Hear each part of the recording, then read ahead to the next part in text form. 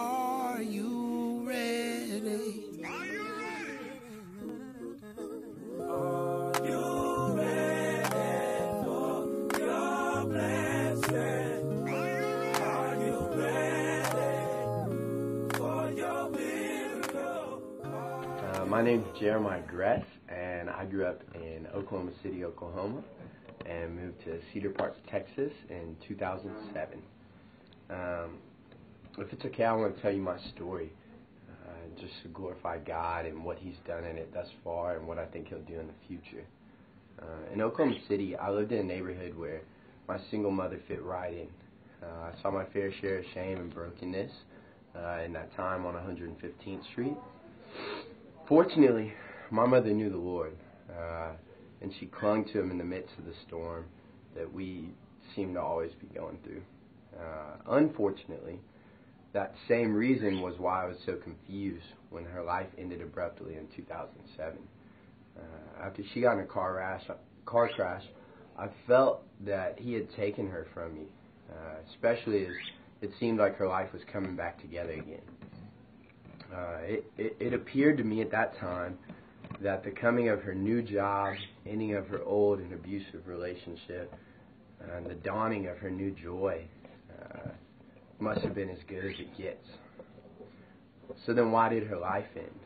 And that question haunted me for years, as I just continue to seek to fill my void with a number of vices of the world. And while living with my aunt and uncle in Cedar Park after her death, I felt myself as a newcomer to a foreign community, so different from that one on 115th Street. And as I adjusted to the quiet streets of the sleepy suburb of Cedar Park, it seemed like my flesh longed for the wild culture, that more urban community in Oklahoma. And I began to identify myself with my success in athletics, my ability to charm women, and drugs and alcohol.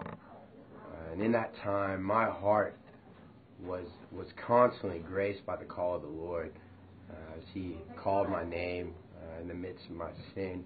But I just clung to that sin that was distracting me from the pain and the shame that I've been through. But praise God, one day it all came crashing down.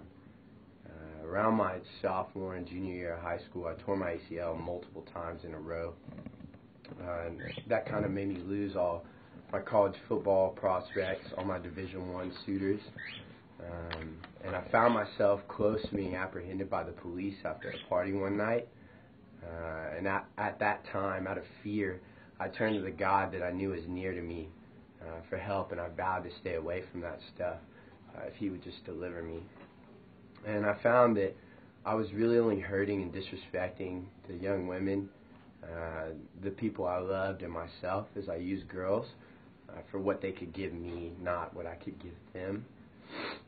And so after all these things began to fall and begin to fail me, I finally heard His call, and I finally heard it clearly. And after letting go of those vices and of those devices that were holding me down in sin and shame, I let go of my whole life. And the Lord took that and He filled me with His Spirit, came near to me and revealed to me the glory of His presence. And what could I compare it to? Nothing. We search everything in the world and test the pleasures of the world, but it seems that nothing will ever compare. None can match the joy and the pleasure of His presence and that knowledge of the Almighty God of heaven that I saw for the first time. And that is gifted to us who believe through our Lord Jesus Christ and His death and resurrection. And now I believe that people need to know this. After that moment on, I knew it deep down in my heart that I was meant to tell them. And my joy is to tell them. And so I followed His lead to the University of Texas, where He provided me with a full scholarship so that I could study biochemistry and religious studies there. And instantly as I started school there and jumped into ministry and made friends and began to live out my faith on that campus, my heart longed for something like seminary, where I would just steadily learn of His glories all day long. But I knew that I had something else, that there was another plan for me, so I pushed towards medicine. And I saw that I didn't just want to become a doctor, but I want to become a healer. A man who would love people first, then heal their bodies second, also that he may point them to the one that promises to heal and love their soul. In my time at UT, I found that I wanted all my time to be the Lord's. I joined a Christian fraternity, got deeply involved in the ministry of Young Life, and immersed myself into my new church, the Austin Stone.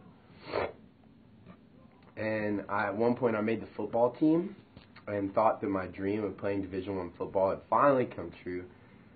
Yet the Lord showed me otherwise. He showed me that He had much greater glories for me to be a part of. That football was hardly anything in the grand scheme of things. And after having to quit football, I was able to dive deep into loving my peers at school and fighting and pleading to share the gospel at the inner city high school of Reagan, where I was doing Young Life and trying to minister to them in any way that I could. But little did I know what God was about to do with all this, where He was going to take it.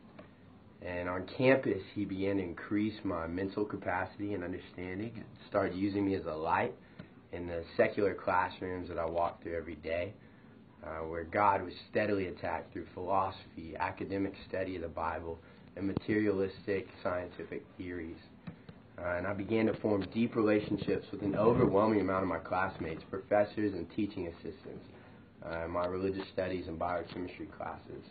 And He used me to get to know them, to feel their hearts, to know them as people and see their needs and brokenness, so that I could share His light and truth as I fought to reveal it through the philosophy, science, and reason that they knew so well.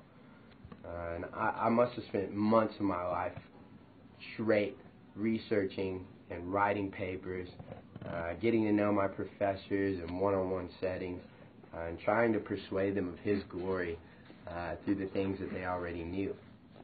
And almost every day, I would finish my attempts to illuminate His glory in the classroom, and then I would drive over to Reagan and hang out with these high school guys who I love so much, and reminded me so deeply of myself at their age.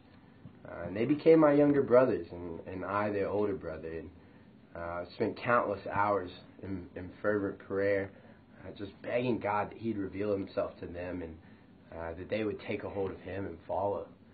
And I got to tell you the truth, He's done it. Not always in the way I want, but in the way I know that He desires, that's in accordance with His will. And though many of these friends struggle to commit to following Him, I know many of them have seen Him. And I trust that the ones whom He wants to know and that He has decided will know Him, they'll follow Him one day. They'll find His hand. They'll feel their way towards Him as it discusses in Acts, and they'll see Him. They'll come to know Him deeply. And that's been the story of the relationships that God's given me, not just with high school kids, not just with my peers and my teachers, but also with the very random people I've gotten to know in the community, from baristas to homeless men, from people my age to 90-year-old women. I've had so many random conversations that my friends always make fun of me for, where I've gotten to see people's hearts and get a feel for them, and try to point them to the one that will heal them. And it's been amazing. I really have enjoyed getting to know the homeless guys that live near and around campus, and I get to do that with them. And I've also just really enjoyed getting to know those Young Life kids, and I just bring all that together to see that God has given me this gift to converse with people and dig deeply to know them, regardless of who they are and what we have in common. And as that all comes together, it helps me see what His plan is for me. And all that's just to say that in my time at UT, God's taught me how to love people, love His creations, and dig deep within their hearts so that I can know them, so that I may speak to their hearts so that they may know Him. And I will certainly push to do the same in medical school, and then use my skills that I obtained from medical school as an emergency surgeon, so that I can proclaim His truth to those who are on the brink of death. And it is, as I know now, that death, just as my mother's, is pretty much always one of two things: passage into eternal glory, free from the grip of sin and shame, for a passage into an eternity far away from the essence of goodness, the one who our heart longs for. And I know that my mother's was the first. It was the former. And for all my patients, I hope to dedicate my life to giving them a second chance so that they may find the knowledge of God and eternal life that leads to the first and pulls them, rips them from the second. And I'm asking now and hoping that you would support me through medical school so that I may learn to save lives in order to assist our Lord in saving souls. Because that's what He's put me here for. And that's not a requirement. That's not a burden. That's a gift He's given to me. That's the yoke of my Lord and Savior. And He's the one who I'll follow regardless of this scholarship, regardless of medical school, regardless of the conditions. That's what I'm on earth to do. And I pray that that would all glorify Him and it would change the face of medicine as I seek to know people deeply and push them to Him, not just heal their bodies, but point them to the one that heals their soul. Thank you so much.